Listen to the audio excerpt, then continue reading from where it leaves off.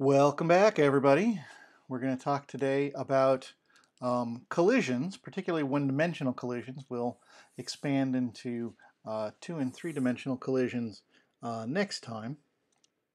But we're going to talk today about collisions in one dimension, get a basic understanding of what's going on with them and why they can be useful. So, let's imagine two objects colliding together, say a car accident of some sort. And if you've ever seen a car accident, it's obviously a very messy interaction where two objects come together and they exert a great amount of force between each other, and there's a whole bunch of bending of metal and screeching of tires and exploding of windows and so on. Obviously, capturing all the details of that in a physics model is going to be very, very difficult. And generally, we don't try very hard, certainly not in the context of a course like this. But if we think about the forces involved in that collision, there are very, very strong forces between the two colliding objects, between the cars. For at least the very brief period of time where the cars are still pushing on one another and bending and braking. During that time, gravity still exists, friction with the road still exists, the drag force with the air still exists, the normal forces that work on cars. But we can infer that the forces the cars exert on each other must be much larger than things like gravity and friction, because gravity and friction and drag are all present while the car is moving down the road, but the car moving down the road by itself doesn't spontaneously collapse into a bent mess of metal, whereas that's exactly what happens when two cars collide together. So clearly, the forces involved in that collision must, for the brief period of time that the collision is happening, must be very much larger than the other forces involved or acting on the car. And so for collisions, for dealing with brief interactions where two objects will briefly smash together, we model this by assuming that in that collision, in that interaction, the interaction forces there are much larger than the other forces acting on the two objects. And so during that collision, we ignore the external forces acting on those objects, and it's just the internal forces. And because then in that approximation where we have two objects that are just interacting with each other, then the Newton's third law that we discussed last lecture means that the system of two colliding objects must be a system in which momentum is conserved. In other words, that the total momentum of our pair of colliding objects before must equal the total momentum of the pair of colliding objects afterwards. And so the fundamental tool that we will use in dealing with these collisions is that we're not going to try and capture all the complicated interaction physics of two objects messily smashing into one another. We're just going to compare the moment just before collision, boom, and the moment just after collision, boom, and fill the gap or jump across the gap between those moments just before and just after collision by conservation.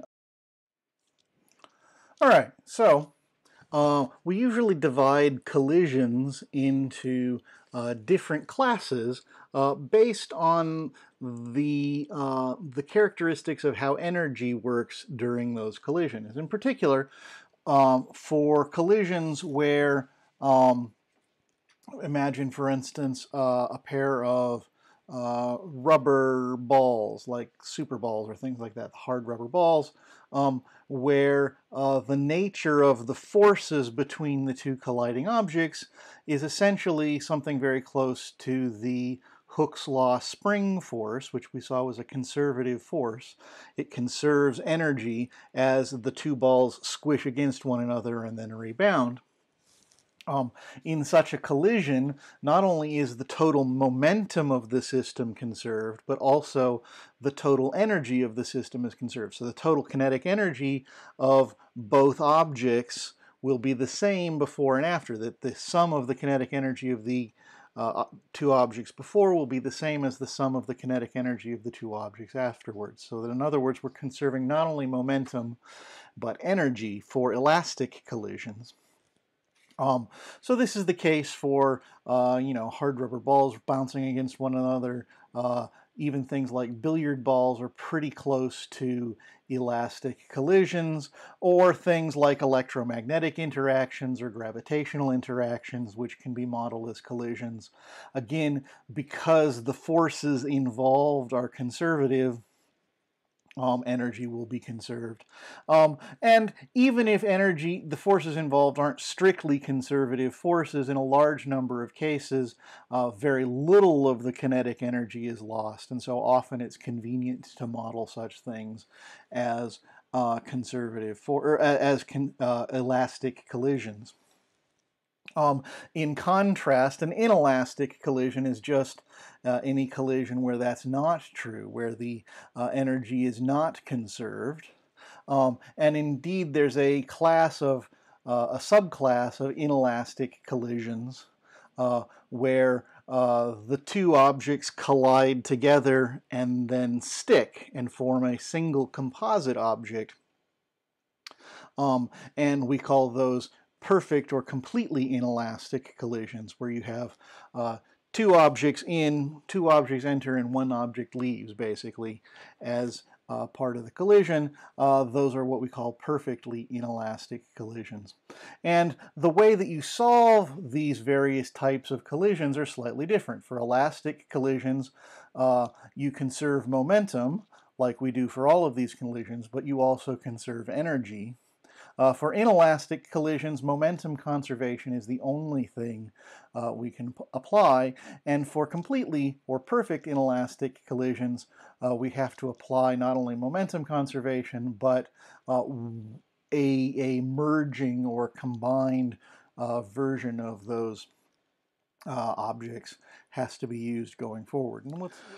So let's start here with an example sort of from astronomy and astrophysics. Here it says meteor crater in Arizona, which is this thing pictured here, is a hole 180 meters deep and 1,300 meters across.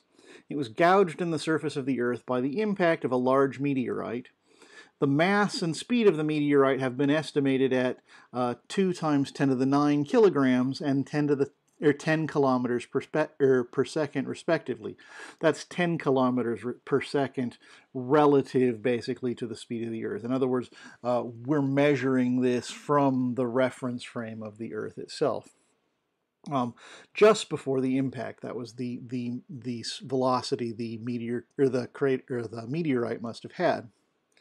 And so, given this information, we can treat this as a collision. So we have the mass of our meteorite here is 2 times 10 to the 9 kilograms, so 2 billion kilograms, and it was moving at 10 kilometers per second, so that's 10,000 or 10 to the 4 meters per second.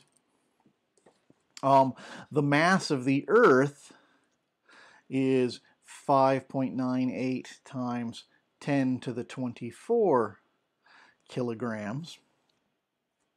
And so we have, before, we have our mass of our meteorite moving at some speed here of 10 to the 4 meters per second, runs into this object, the mass of the Earth, which isn't moving. So that's before. And afterwards, we have the Earth with the meteorite stuck in its in its crust moving at some recoil velocity relative to the zero velocity it had to begin with. And so this is an example of a perfectly inelastic collision. And so momentum conservation is going to look like this. We write down the momentum of the system beforehand. We write down the momentum of the system afterwards, and we equate the two of them. So beforehand, the momentum is the mass of our meteorite times the speed of that meteorite plus the mass of the Earth times 0, because it's not moving. So that term's going to go away, and that has to equal, on the other side, the combined mass of the meteorite and the Earth times our recoil velocity, whatever that is. That's what we're searching for. And so we're going to solve for the recoil velocity, so we're going to divide both sides here by the sum of masses there. So the mass of the meteorite times the speed of the meteorite beforehand divided by the total mass of the meteorite plus the mass of the Earth is equal to our recoil velocity. Now, if we look, there's a huge disparity between the mass of the Earth, which is 10 to the 24 kilograms, and the mass of the meteorite, which is only 10 to the 9 kilograms. There's there's 24 minus 9, 15 orders of magnitude difference there. In other words, we would have to detect this 10 to the 9, we would have to have this accurate to some 15 significant figures before we'd even notice that. So in other words, we don't really need to have the mass of the meteorite in that denominator because it's going to be totally swamped here by the mass of the Earth. So we can go ahead and plug things in. That's 2 times 10 to the 9 kilograms for the meteorite above in the numerator times the speed of the meteorite, 10 to the 4 meters per second, divided by the mass of technically the mass of the meteorite and the Earth, but in this case it's just the Earth really that counts, times 10 to the 24 kilograms. And so if we take 2 10 to the 9 times 10 to the 4 and divide by 5.98, 10 to the 24, what we get here is 3.3 times 10 to the minus 12 meters per second. 10 to the minus 12. So in other words, the Earth didn't recoil very significantly. And the second part asks how much energy was released during that inelastic process. So we could say then that the change in energy, well, that's going to be the energy after minus the energy before. Afterwards, what we have is the kinetic energy of, technically again, the mass of the meteorite plus the mass of the Earth times the recoil velocity squared. Again, this is basically just going to be the mass of the Earth. And beforehand, we had the motion, or the energy of the meteorite moving. So 1/2 mass of the meteorite times the speed of the meteorite squared. So 1/2 times 5.98, 10 to the 24 kilograms, and recoil velocity 3.3, 10 to the minus 12 meters per second squared, minus 1/2, 2 times 10 to the 9 kilograms, times 10 to the 4 meters per second squared. This first term, 3.3 10 to the minus 12 squared times 5.98 10 to the 24 times 0.5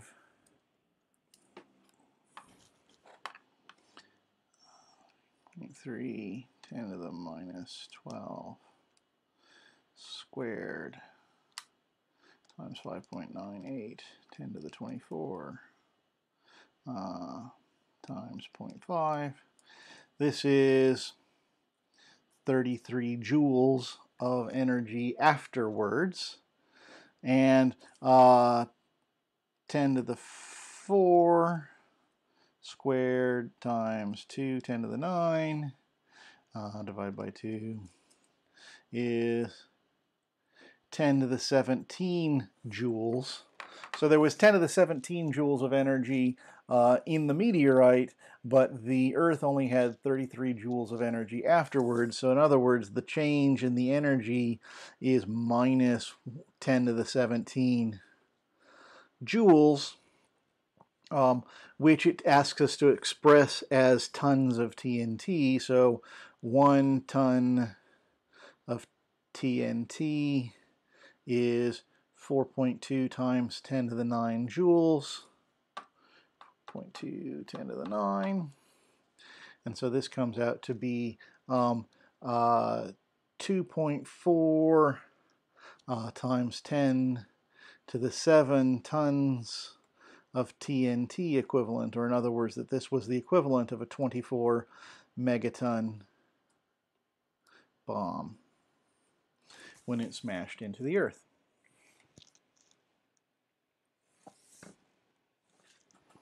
All right, let's try another example problem.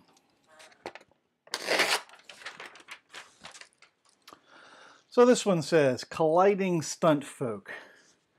A movie stuntman with a mass of 80 kilograms stands on a window ledge 5 meters above the floor. Grabbing a rope attached to a chandelier, he swings down to grapple with the movie's villain, mass 70 kilograms, who is standing directly underneath the chandelier. Assume the stuntman's center of mass moves downward 5 meters. He releases the rope just as he reaches the villain. With what speed do the entwined foes start to slide across the floor? And if the coefficient of kinetic friction of their bodies is 0.250, how far do they slide? All right, so let's start with a picture, often a good place to start. So here's our stuntman up here to begin with, on a window ledge of some sort.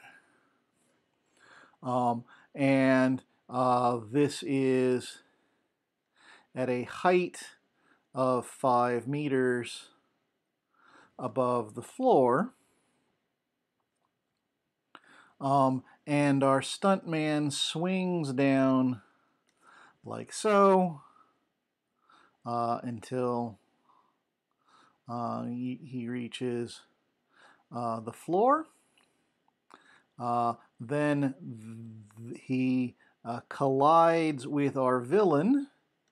Here's our villain, who has a curly mustache and a black cape, so he must be a villain. And then the two tangled bodies slide across the floor. One of them has a mustache, and there's a cape, and it's a mess. But they slide across the floor some distance, we'll call that D, until they come to a stop. So this is a fairly complicated motion, and I can identify 4 moments of interest here. The first being the stuntman just before he jumps off the window ledge. The second being the moment just before the stuntman collides with the villain. And the third moment of interest being just after the stuntman collides with the villain. and the fourth moment of interest being when the two of them finally slide to a stop. So we have 1, 2, 3, 4 moments of interest, and we're going to connect those moments of interest with different physical principles. So from moment 1 to moment 2, we have our stuntman falling, and the only force that's going to be able to do any work is gravity, which is a conservative force. So we're going to use conservation of momentum, or sorry, conservation of energy to connect moments 1 and moment 2. Between moment 2 and moment 3, we have a collision, and indeed it's a collision that ends up two objects collide, and then you have a combined object moving afterwards. So this is a perfect inelastic collision.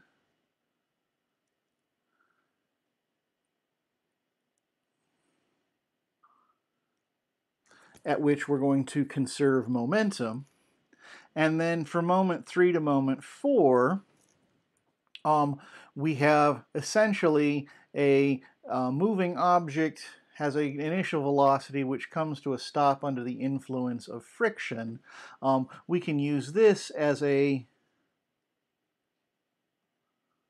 non-conserved energy problem. So we use work energy equation basically as the principle gluing moment 3 and moment 4 together. So this problem here is actually the combination of 3 physics problems kind of glued back to back to back, where each one, the ending of each one is the beginning of the next one. So if we're going from moment 1 to moment 2, again we're going to conserve energy. So we say that the energy at moment 1 equals the energy at moment 2. At moment 1, our stuntman isn't moving, but he has gravitational potential energy. So mgh, and it's the mass of our stuntman, is the m there that's relevant. And at moment 2, we don't have any potential energy, but we have kinetic energy. So 1/2 the mass of our stuntman times whatever speed he's moving at moment 2 squared. Okay, so energy moment 1 equals energy at moment 2. Gravitational potential energy in the window is the kinetic energy down at the floor. The two masses cancel out of this relationship, and if we want to know the speed at which we're moving at moment 2, then we solve there for V2.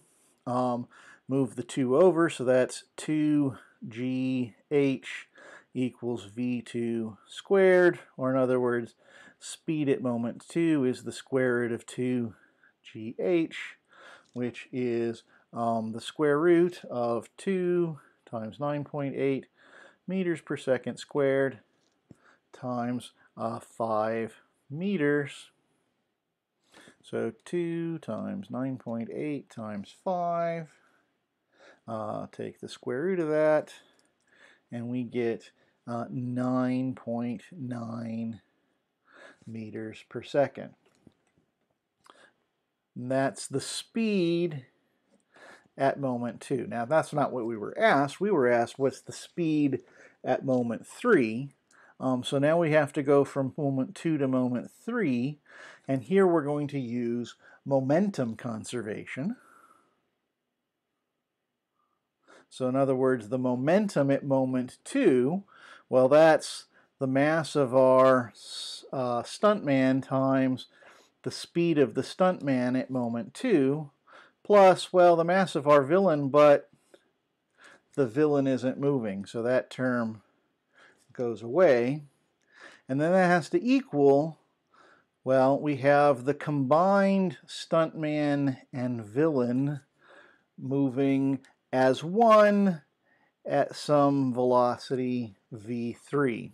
So that's the one we're solving for, and we can solve for it by again dividing by the total mass here. So the mass of the stuntman divided by the combined mass of the stuntman and the villain times the speed at v2, or speed at moment 2, is the speed at moment 3.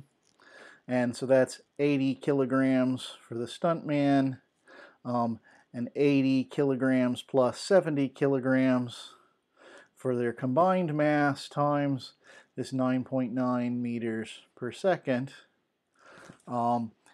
80 plus 70 is 150 kilograms.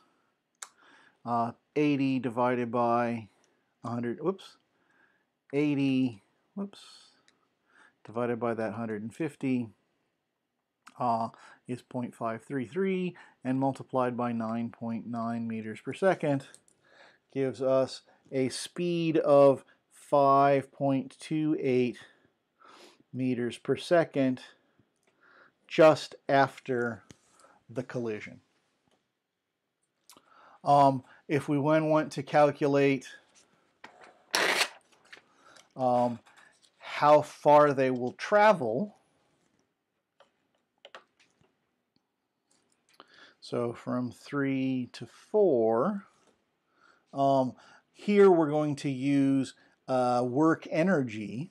So we can say that the work done is the change in the energy, and the change in the energy is the final energy, energy at moment 4, minus the energy at moment 3. Well, the energy at moment 4, we're not moving, so that's just 0, minus the energy at moment 3, that's 1/2 combined mass of the stuntman and the mass of the villain times their speed at moment 3 squared. So that's the energy that has to be essentially lost due to friction. The question is, how do we calculate the work due to friction? Well, if let's go ahead and move this over here, and give ourselves a free body diagram. We'll just draw it as a box here. We have a combined mass of the stuntman and the villain times gravity. That's the combined weight of the two of them. There's a normal force here, and then there's a kinetic friction force going backward if they're sliding to the right. And so the normal force must just be the magnitude of the weight. And so kinetic friction, which is mu sub k times the normal force, in this case is going to be mu sub k times the combined weight of our stuntman and villain. And so the work done then is going to be minus mu k times combined weight times distance. The minus because the force is in that direction, but the displacement is in the opposite direction. And so the work done is negative.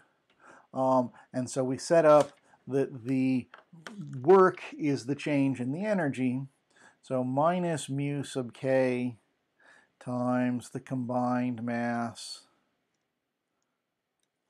times g times the distance d is minus 1/2 the combined mass times v3 squared. And the combined masses will cancel, and we're solving for d here. The negative signs cancel. So d is v3 squared over 2 mu k times g. And so that's 5.28 meters per second squared on the top, 2 times 0.250 times 9.8 meters per second squared on the bottom.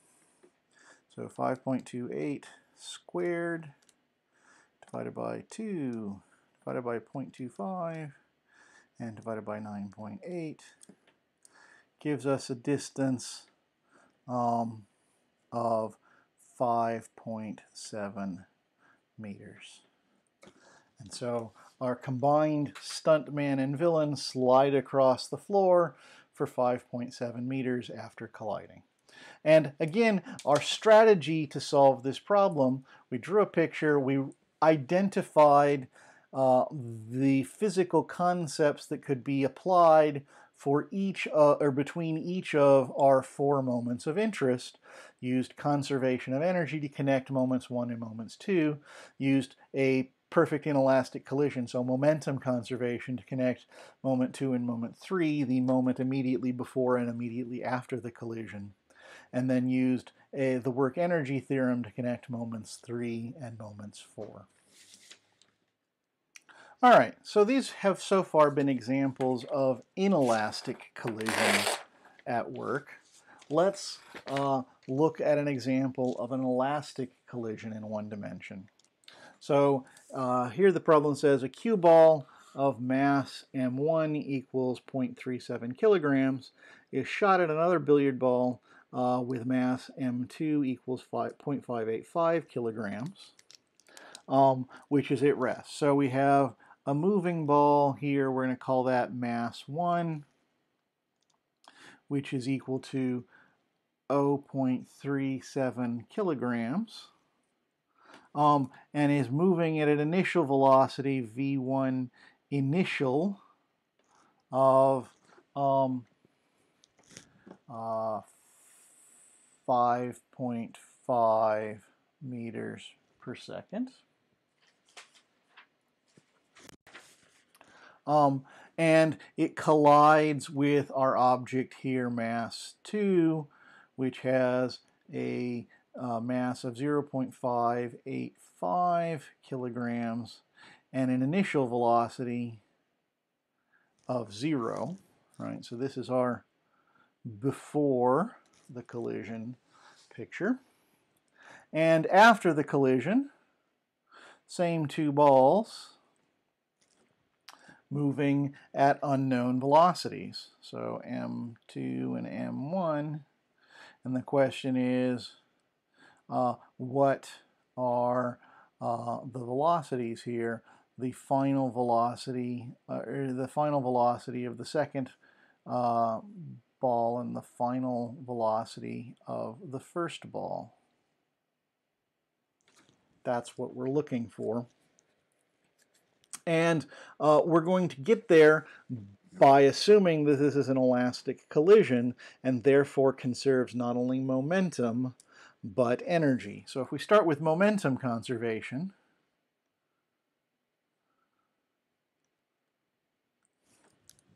that means that the momentum before must equal the momentum afterwards. So the momentum before we can write down is m1 times the initial velocity of object 1 plus m2 times the initial velocity of object 2, which in this case is going to be 0. So that second term goes away. And on the right-hand side, we have m1 times its final velocity, whatever that is, plus m2 times its final velocity, whatever that is. We can go ahead and simplify this a little bit. Let's divide both sides by m1. So v1 initial equals v1 final plus m2 over m1 v2 final. Let's go ahead and solve then for v1 final in terms of v2 final. So that means we move this term over to the left. So v1 initial minus m2 over m1 v2 final is equal to v1 final. And we can go ahead and plug in what we know of this equation. So that's 5.5 meters per second for V1 initial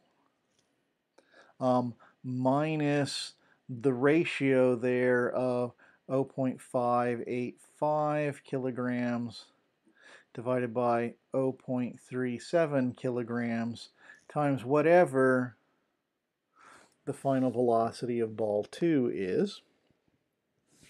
And so our V1 final is 5.5 meters per second minus 0.585 divided by 0.37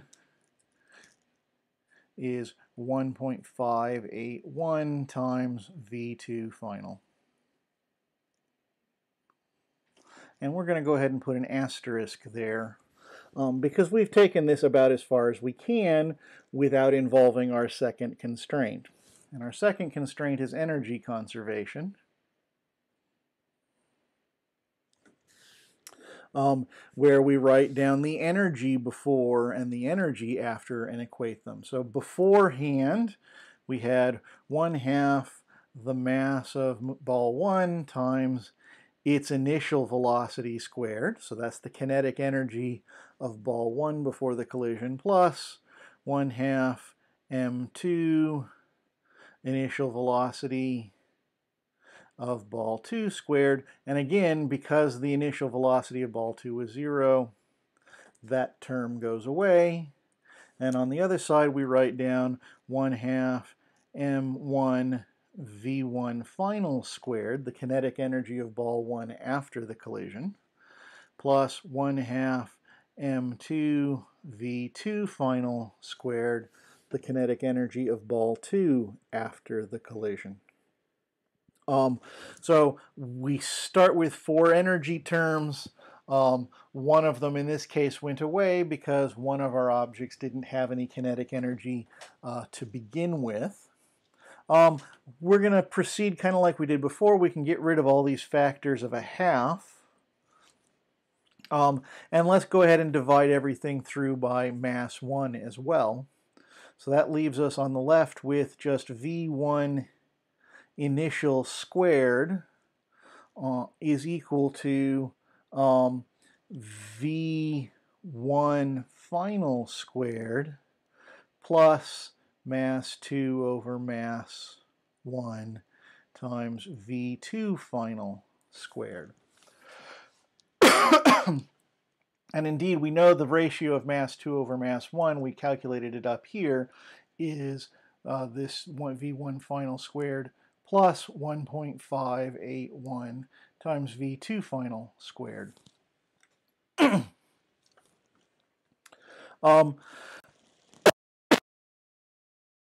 We know the initial velocity of object 1, and we could go ahead and plug in this relationship for the final velocity of object 1.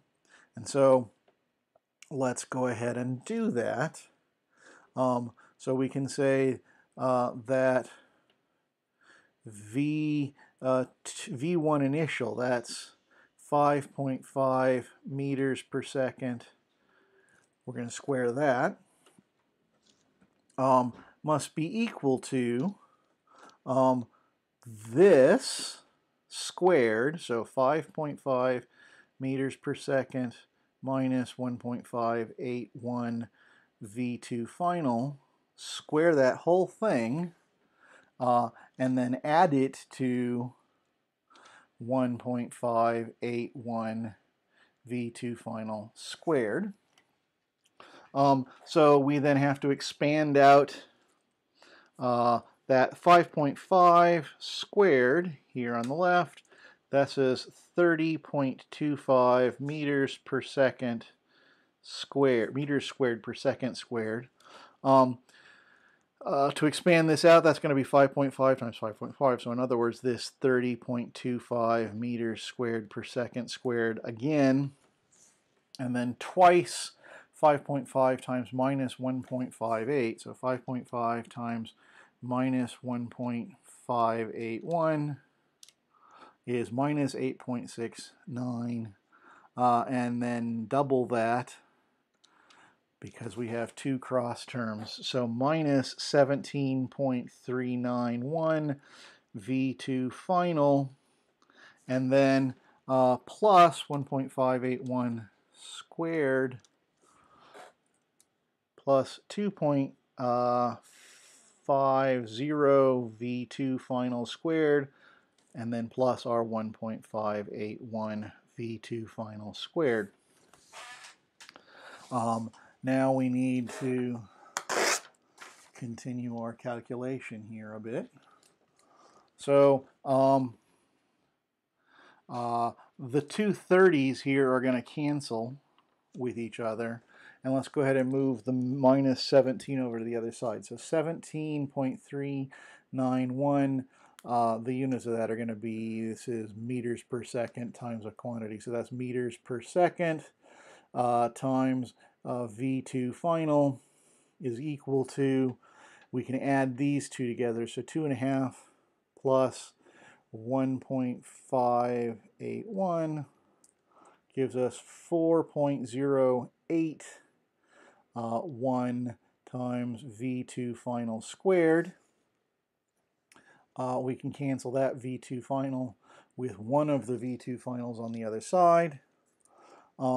So 17.391 meters per second is 4.081 times V2 final, or in other words,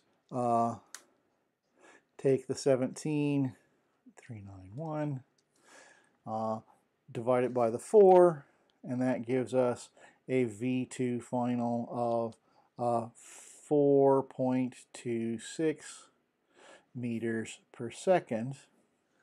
And now we can go back here and say V1 final is 5.5 meters per second minus 1.581 times our V2 final, which was 4.26 meters per second.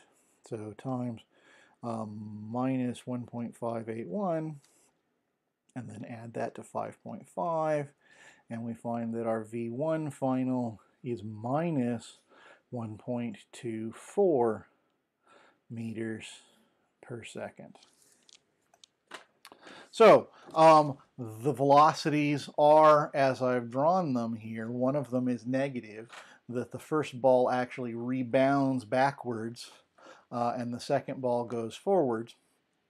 And this is the only solution that will conserve both momentum and energy of that collision.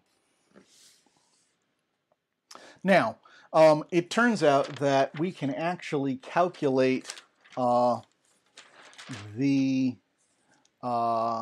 generic result. We can calculate the general result of any two objects colliding elastically in one dimension along a number line by just walking through completely symbolically the combined constraints of conservation of momentum and conservation of energy. So here we can start with energy conservation, by which we say the kinetic energy of both objects before the collision must be the same as the kinetic energy of both objects after the collision. And we can expand those out as 1/2 mv squared terms to begin with and to end with. And we can get rid of the common factor of 1/2. And now we can collect mass 1 terms on one side and mass 2 terms on the other side. So we're going to move the mass 1 terms to the left, so that's going to be mass 1. We got the V1 initial squared minus V1 final squared. And then doing the same for the mass 2, we have the mass 2 final squared minus, or mass 2 times V2 final squared minus V2 initial squared on the right. So we take that relationship, and notice that both of those velocity terms are the differences of squares, so we can write them as a minus b times a plus b. So we've expanded these both out as squares. So we have 3 terms on either side, a factor of mass and two factors of velocity. One is the difference of velocities and one is the sum of velocities. And we're going to leave that there. So box it, put an asterisk on it, and we'll leave that there and come back to it. Next, we're going to write down a momentum conservation equation, which says that the total momentum before the collision is the total momentum after the collision. Individual M1s and M2s over here, and like we did before, let's combine the mass 1 terms on the left and the mass 2 terms on the right. And now we can notice that on the left here we have mass 2 times V2 final minus V2 initial, which is also the same thing we have up here. So we could take this and substitute it in for those two terms there. So in other words, we could take the M1 difference of velocities on that side and replace it over there. Right? So we notice that those two things are the same. We then rewrite our start equation, replacing this term with this term, like so, and then we can cancel the first two of those terms on both sides of that equation, and we're left with just this statement about the sum of the velocities. The sum of the velocities of object 1 must be the same as the sum of the velocities on object 2, which in itself is an interesting result and often is useful in calculating one-dimensional collision problems. We can also then just solve this, for instance, for V2 final by pulling this over to the right, and so we have V2 final is V1 initial minus plus V1 final minus V2 initial. So save that one and plug it back into our momentum equation, and we expand out the V2 final from our momentum equation. And now we can collect the velocity terms. So we have V1 initial plus 2 V2 initial M2 and V1 final, and then solve for V1 final here by dividing everything by M1 plus M2. So that is the general form for any one-dimensional elastic collision of the final velocity of object 1 in terms of the initial velocities of object 1 and object 2. And we can plug this solution back into our previous saved equation for velocity 2 and derive a similar, after a little bit of algebraic manipulation, derive another equation for velocity 2's final velocity, or ball 2's final velocity, or object 2's final velocity. And here we have two great big ugly algebraic equations that represent the general result for any one-dimensional elastic collision. If you know the initial velocities and the masses of your two colliding objects, then you can calculate the final velocities. And indeed, you can use these equations if you know any four of, there are 6 quantities, 4 velocities, initial and final velocities of the two objects, and the two masses. If you know any 4 of those 6, you can calculate the other 2 from this pair of equations. You can also write this pair of equations in terms of the total mass. Now, these are extremely ugly and not particularly easy to memorize. They will be on your equation sheet for the exam, but if you happen to have these equations handy, then you can use them instead of going through the process we just did for to calculate our results. For instance, we could just use this result in the context of the problem we just solved. So we would say that V1 final, well, that's going to be V1 initial, which was 5.5 meters per second,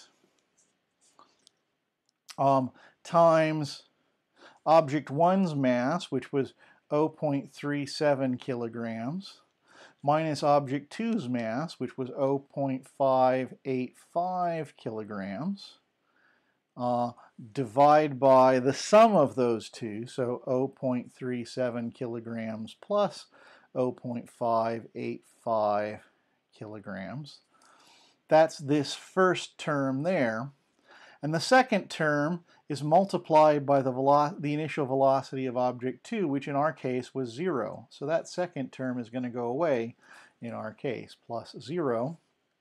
This is 5.5 meters per second times 0.37 minus 0.585 is minus 0.215 kilograms on the top, and 0.37 plus 0.585 on the bottom, 0.955 kilograms. And so 0.215 divided by 0.955 times 5.5 gives us our minus 1.24 meters per second for V1, which, yes, indeed, is what we calculated there. And V2 final, we could just plug it in here again. That's initial velocity of object 1, so 5.5 meters per second, times twice mass 1, so twice 0.37 kilograms, over our summed mass, 0.37 kilograms plus 0.585 kilograms. And again, the second term here is multiplied by the initial velocity of object 2, which in this case is 0. And so we can take our 0.37 plus 0.585, that's the 0.37 plus 0.585, that's our 0.955 on the bottom. Multiply it by 2 times 0.37 and multiply by 5.5, and that gives us 4.26 meters per second is our V2 final, which is also the answer we got there. So yes, indeed, these equations can work in lieu of the way that we went about it here. Sometimes these are simpler, sometimes it's not necessarily worth your effort, and you can always just remember conserve momentum and conserve energy. Let me warn you, you have to be careful about the sign of these velocities because pluses and minuses are important. In particular, we plugged in pluses for this, right, and a 0 for that, and because of the ratio of the masses, we got out a negative velocity for object 1. If we knew the final velocity was negative for one of these things, then we would have to plug it in as a negative number. So the sign coming out of these velocity terms has to be the correct one. Plus for in the plus direction, minus for in the minus direction. All right, so let's go ahead and do one last example here of an elastic collision. And it says, you are at the controls of a particle accelerator, sending a beam of 1.5 times 10 to the 7 meters per second protons of mass, proton mass, at a gas target of an unknown element. Your detector tells you that some protons bounce straight back after a collision with one of the nuclei of the unknown element. All of those protons rebound with a speed of 1.2 times 10 to the 7 meters per second.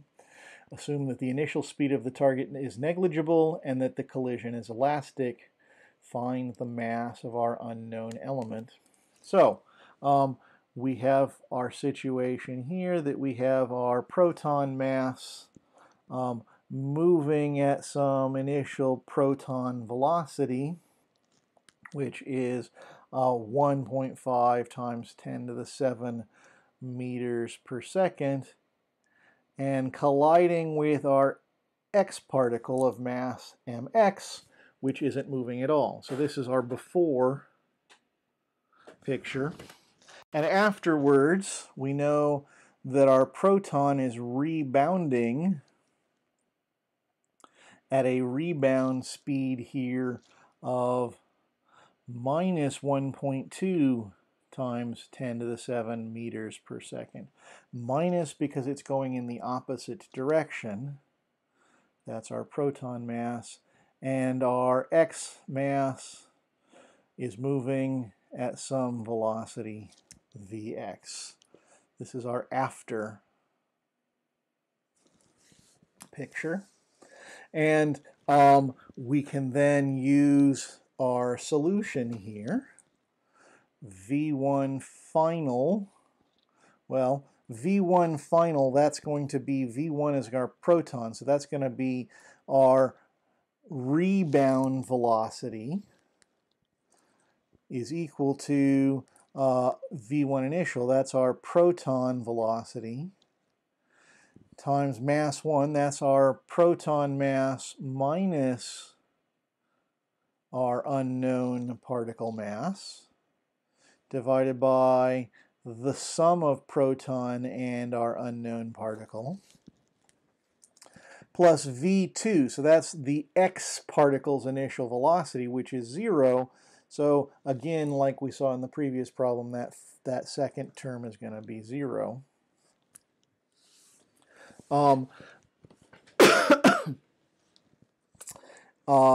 And so we can say we know the initial proton velocity, we know the final proton velocity, and we can use this then to solve for the unknown particle's mass in terms of the proton mass. So let's go ahead and just multiply here by the denominator.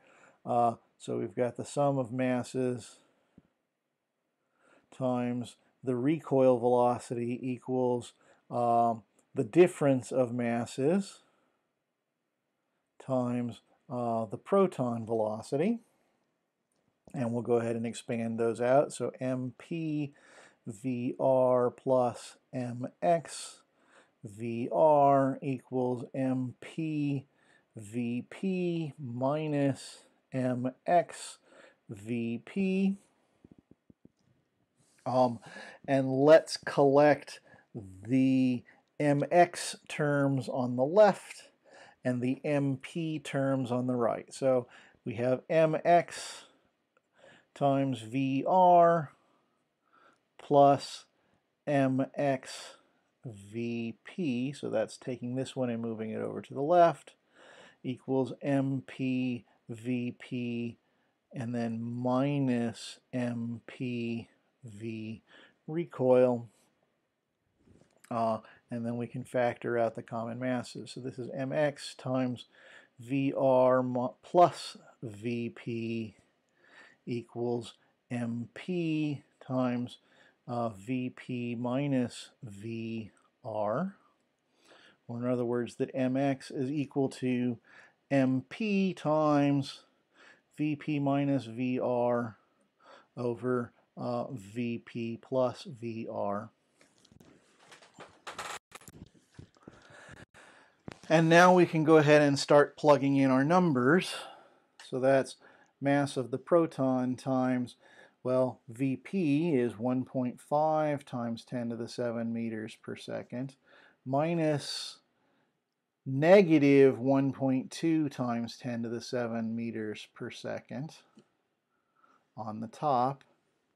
And then on the bottom, the 1.5 times 10 to the 7 meters per second plus negative 1.2 times 10 to the 7 meters per second. So on the top we get 1.5 minus a negative 1.2 gives us 2.7 times 10 to the 7 meters per second on the top. On the bottom, the 1.5 plus negative 1.2 gives us 0.3 times 10 to the 7 meters per second on the bottom. That in turn gives us a 0.27 divided by 0.3 is 9. So that the x particle is 9 times the mass of the proton, which is what we were asked to find. Express the answer in terms of the proton mass. And if we wanted to know the speed of the mystery gas particle, the mystery particle immediately afterwards, then we can, solve for V2 here.